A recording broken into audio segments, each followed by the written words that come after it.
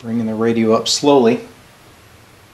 I just want to see if we have any audio. Oh yeah. But that is not good audio. I'm going to turn that back down because I don't want to damage the radio. What's going on is the main filter cap is more than likely bad. I got my little peak ESR meter in here.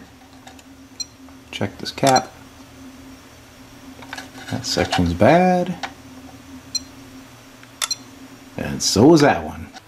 Alright, there's my new filter caps installed on a terminal board. We are totally disconnected from the original filter cap. So it's time to power this thing up. Look at there.